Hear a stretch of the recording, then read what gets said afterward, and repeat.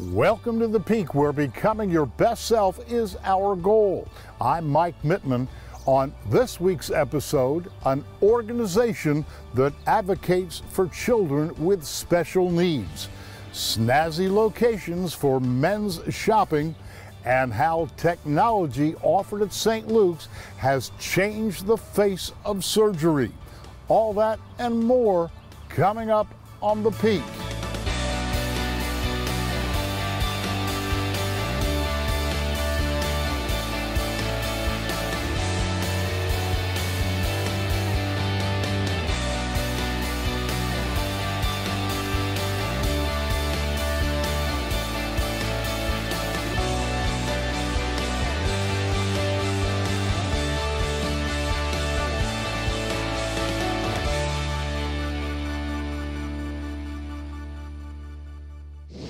Enjoying outdoor and social activities can be a challenge for a child with disabilities. Let's see how the Miracle League of Northampton County steps up to the plate with their commitment to inclusivity and social development. Nice job, Mark. That's a home run, ladies and gentlemen. Let's hear it for the Pirates. It's pure joy when you come out here and you see these kids who normally would not get the opportunity to play baseball, to see them smile, to see them achieve, to see them just enjoy being a kid. And the sheer joy that they have on their face is priceless. You can't buy that at a major league ballpark. You can't get that even with your own high school teams or your Legion teams. It's one of the best places in the Valley because of that. The Miracle League is a baseball facility that offers those with intellectual and physical disabilities the opportunity to play baseball. Every single summer, we get to come out and play this joyful sport.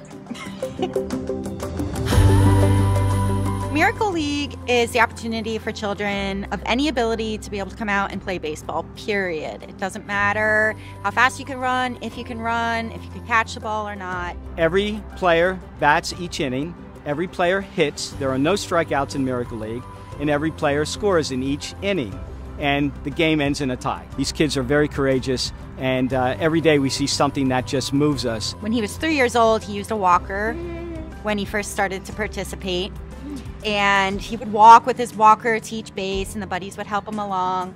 And every year he's progressed significantly to the point where just a year ago he's now running the bases on his own. So it's been really huge, and he really gets the opportunity to just come out, be him, and play ball. The fact that the baseball can be provided to these kids, unbelievable. Everybody wants to feel part of the game. And this particular field, a facility that's handicap friendly, makes that possible. When the games begin, the field comes alive because the players make it that way. We try to teach our kids just to have a good time and enjoy their experience, making sure it's positive. We have a lot of energetic kids on our team, which is really awesome for the buddies that come and for us as coaches. You learn a lot from these kids. They love it here. They love when they hear their name on the video board and they hear the crowd cheering for them. It just motivates you. They get on the loudspeaker and they say how far he's come as a player, and they're like, "Oh, Wayne Kuiper." How does it make you feel when you're out on the field? It makes me feel joy and happiness. The volunteers are an untold story with the Miracle League. Over 10 years, we've had over 10,000 volunteers here. To have an all-volunteer organization funded by donors for 10 years, as you can see, we're thriving, and hope it continues for another 10 years. When you get outside teams that come and volunteer their time, their Saturdays, their Tuesday nights, to come and volunteer, and they're hyping the kids up, it just makes such a great experience for everybody. I haven't met a group that's been out here volunteering that didn't want to come back, and it's amazing, not only for the kids, but for the community. The Miracle League continues to need our community support. So any support that anybody can make, it goes toward helping these kids continue to play baseball. I've been coaching baseball all my life, and this is the first time the players taught me.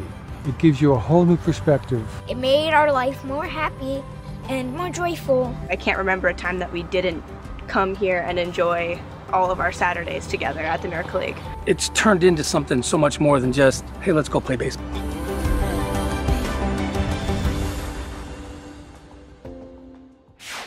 organizations like this wouldn't be possible without their volunteers. Anytime we help out in our community, it's a guaranteed home run. Now let's check in with Holly as she explores some of the trendiest places for men to shop. Looking your best is easy when it comes to the number of choices for men's fashion here in Lehigh Valley. Now, we know shopping can be a drag, but we can probably guarantee that what you're searching for is right under your nose. Tie those shoes and let's go. Spruce up your wardrobe at Assembly 88 in Allentown.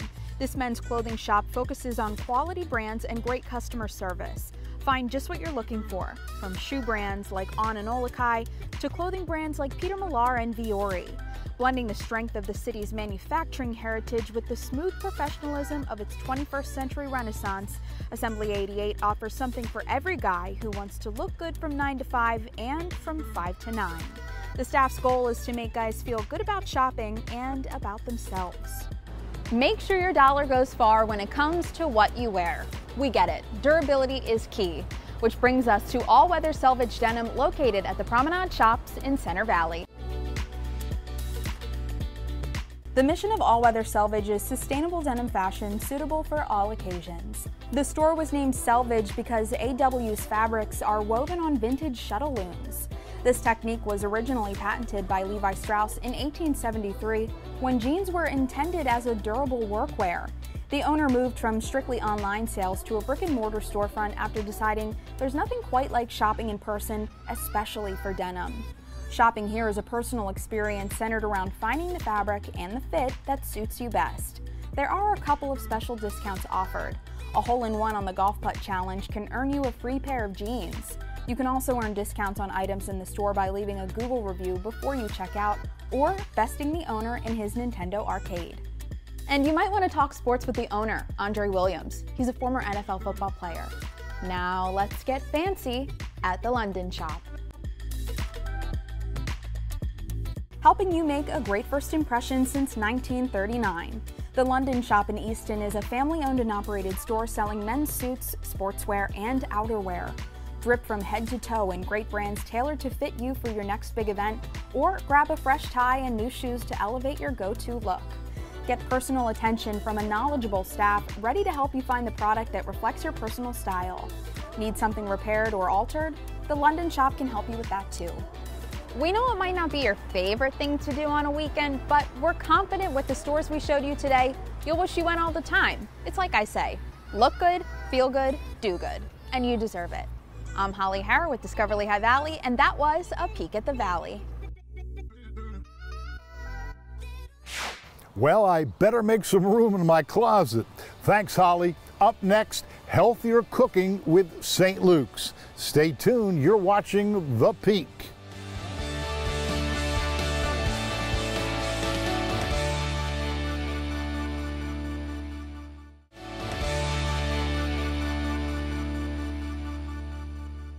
St. Luke's partnered with the Trolley Barn in Quakertown to show that going out to eat can be both healthy and delicious. Take a look.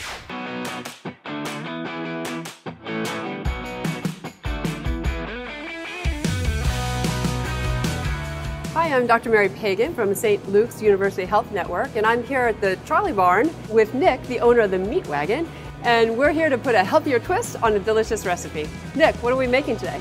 Today we're going to be making brisket egg rolls in the air fryer. Excellent. Let's get to it. So we'll get started with the egg rolls.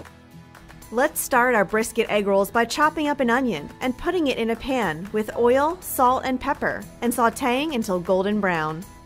You'll see the color. We have a nice caramelized onion. Excellent. And we're going to start building our egg rolls. You want to give me a hand? I'm excited to. Let's go. Right. Lay out the egg roll wrapper and add a good portion of your caramelized onions. Then add your favorite protein. You can use chicken, you can use pork, you can use anything you wish to make these egg rolls. We just had a lot of brisket and it's delicious. Top it all off by adding some cheese. Use Swiss cheese for a healthier option. Add a little water to the corners to help everything stick together. Then tuck in the sides and roll it up. Finally, adding a little oil to the outside of the egg rolls will help them get crispy in the air fryer. Okay. And then we're going to set them in the air fryer for 10 to 13 minutes, flipping them every 3 minutes or so. They really did crisp up nicely on the outside. Oh, that cheese melts really beautifully in there too. Plate your egg rolls with some sauce for dipping and enjoy. They look delicious. I can't wait to try them, and you should come and try them too. Thanks a lot, Nick, for helping us to make these delicious recipes with a healthier twist. Absolutely.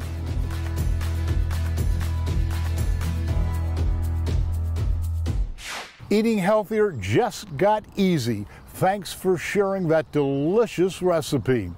Now let's check in with Ashley. She is joined by Dawn Godshall from Community Action Lehigh Valley as she talks about the challenges that shaped her and how education played an important role in her life.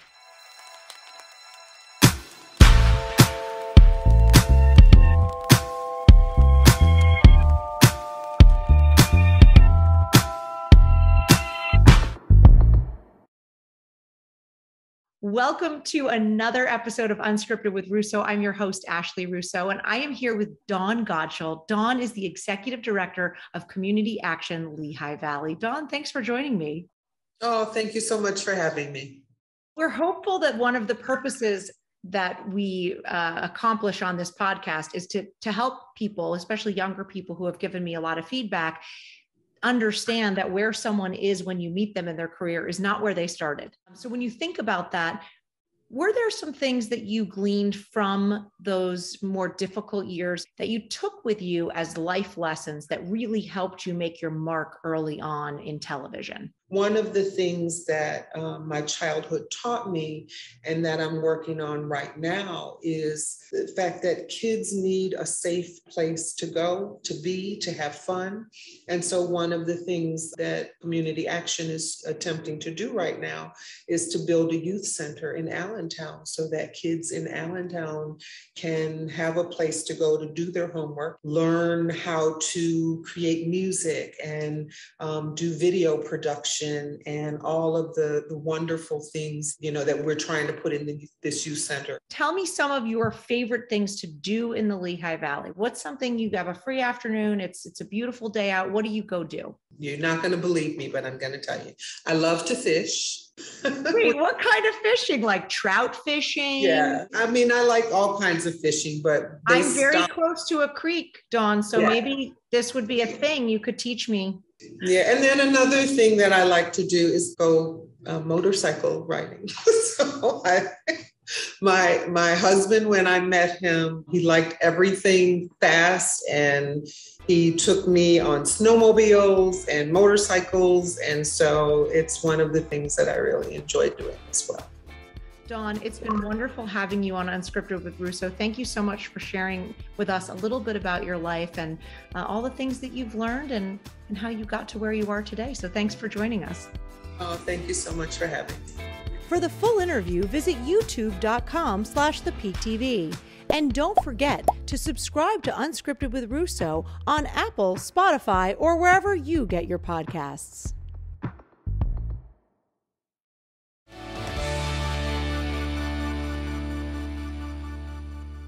Having to undergo surgery can be scary. Let's see how St. Luke's state-of-the-art technology can put our minds at ease. Knee pain has probably started 30 years ago, 40 years ago. It's arthritis. I've dealt with it for a long time, obviously not as bad as it had been the last few years. Knee pain is very common, especially as our overall population continues to age and maintain a higher level of activity as we progress in age. I went to see a surgeon and they recommended surgery. I wanted to see if the knee could be done robotically. Here at St. Luke's, we have made a commitment to continue to pursue advancements in technology and orthopedic surgery to make sure that we continue to push for better and more positive outcomes for our patients, making sure that we remain leaders leaders in our field. A friend of ours had Dr. Sadler last year, and my primary care physician highly recommended St. Luke's orthopedic team. That's what led me to Dr. Sadler. I first met Ed when he came to my office with a complaint of knee pain. Very common complaint. Very nice gentleman, great energy about him, and he was very eager to get back to his activities of enjoyment because his knee pain had been slowing him down. So we talked about his pain, a pattern of pain, and how we can kind of tailor a treatment plan for him that would address his desires and allow him to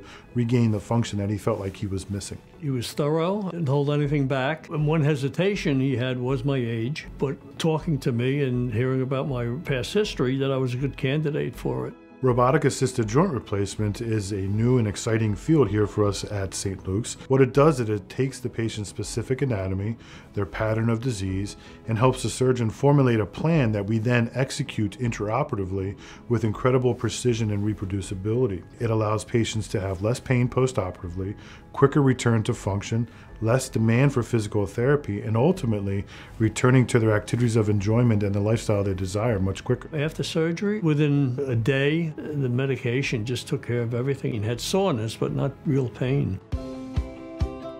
Rehab after total joint replacement, specifically knee replacement, is very important. Physical therapy will continue to encourage the joint mobility.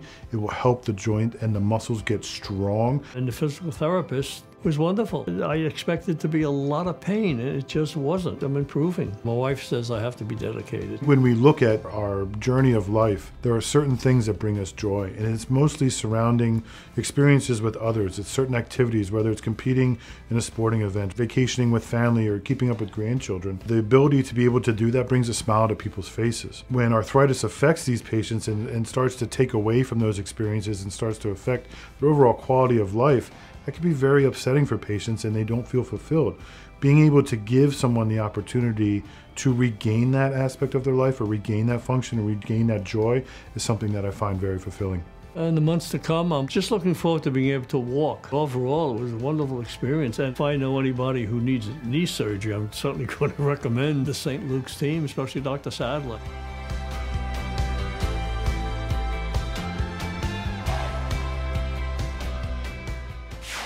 Joining me today is Dr. Douglas Lundy, chair of the Musculoskeletal Department and an orthopedic trauma surgeon for St. Luke's University Health Network. Thanks so much for being here, Dr. Lundy. Thank you, Ashley.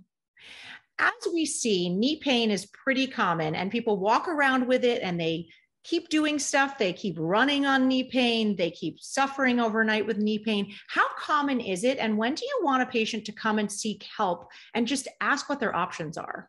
Very good question. So knee pain is I don't want to use the word pandemic since that's obviously got a different viewpoint these days, but it is a problem that is pervasive throughout our culture. So when people should come in is several fold. Number one, if you've had a severe injury, come in fast, come in soon. You don't necessarily have to go to the ER if you can get through the night or whatever, but come in the morning. Yeah, I have to say I've always been very impressed with how quickly St. Luke's, both orthopedics, but also St. Luke's physical therapy are able to take people in and really assess what's going on. And I think it's important to point out that the orthopedic department works very closely with PT. Tell us about that relationship and how critical physical therapists are, not just in treating knee issues, but in diagnosing them as well. These are very smart, very talented people that have a very specific skill set to help with that. So they're experts at the treatment of many of these problems and can get folks moving and functioning back to where they were before. A dramatic amount of our surgery would not be successful were it not for the efforts of the physical therapists. If someone needs knee surgery, and there are so many different things, not just a knee replacement, you've got meniscus tears and ACLs and all kinds of things, what can they expect through that process, and how quick is the recovery these days from various knee surgeries? The vast majority of knee pain, like you said, is meniscal tears or anterior cruciate ligament ruptures that our surgeons there can do with arthroscopic surgery. The really cool thing now is with arthroscopic surgery of the knee and knee replacements, the return to weight bearing and return to work and return to activities is much faster than it used to be. The techniques are much better. The surgeons are much better. The technology is much better. And it's just headed that way. It's almost amazing. Well, that's good. That's really good news, though, for medicine, right? What can people do in their everyday lives to really avoid knee injuries in the first place? Force-related activities and stretching and warming up ahead of time rather than just jumping in there. We see a lot of 40 and 50-year-old men that try to play full contact, full court basketball with the 20-year-olds, and they tear up their knees, they rupture their patellar ligament or their quadriceps tendon. And a lot of those big things go on, and it's a big deal from that. Kind of the basics: warm up, cool down, stretch. Right. Don't overdo it. In addition to some of the traditional therapies you've talked about, there are some new therapies that are being implemented. Tell us a little bit about those. The whole idea of restorative biologics or restorative orthopedics is coming into play now. PRP and what is called BMAC. So PRP is platelet-rich plasma, which we take your blood, spin it down, we fractionate the blood out. You don't have to worry about that. But then this plasma that's left, we can inject into certain areas. And it really helps dramatically with healing. So specifically around the knee, many of our doctors are using PRP to help get ligament and tendon injuries to heal much quicker than they would have healed before. And sometimes just recalcitrant injuries that won't heal. When you inject them and treat them with PRP, you can help people get better without having to go to sleep, without having surgery, and without having pain. That's really hopeful. And you're really using it from your own body, which is pretty cool too. Thank you so much, Dr. Lundy. We appreciate having you. Thank you very much. When surgery is inevitable, it's a relief to know that we are in good hands with the experts at St. Luke's. I'm Mike Mittman. Thanks for watching. To learn more about anything from today's show, go to our website at thepeaktv.com. And remember, every day is an opportunity to be your best self.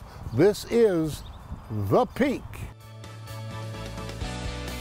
To inclusivity and social trucking. They couldn't have waited one more word. Get that drone after them. See, you ought to have the drone circling. Anybody comes in our airspace, chases them out. How many times is it blowing in the wind? I'm going to go cool off in the fish pond. Excuse me.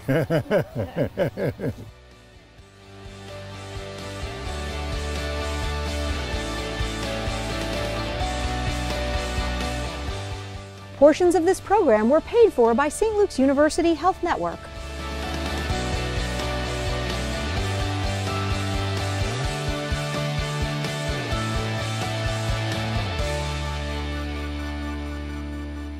The Peak TV is a production of ASR Media.